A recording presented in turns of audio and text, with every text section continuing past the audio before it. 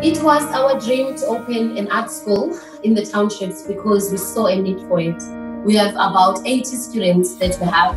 We do everything for these kids who are part of the theatre. So we are always there for them when they need anything, even food. We've also noticed it that they always came into our house and asked for something to eat.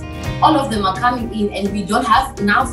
We then turned our theatre into a soup kitchen.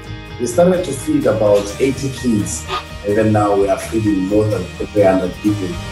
We are doing the work that we're doing to create a strong bond with our community. Yeah. When our people are happy, then we are becoming happy.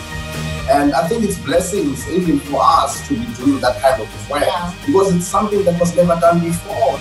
It makes us feel good.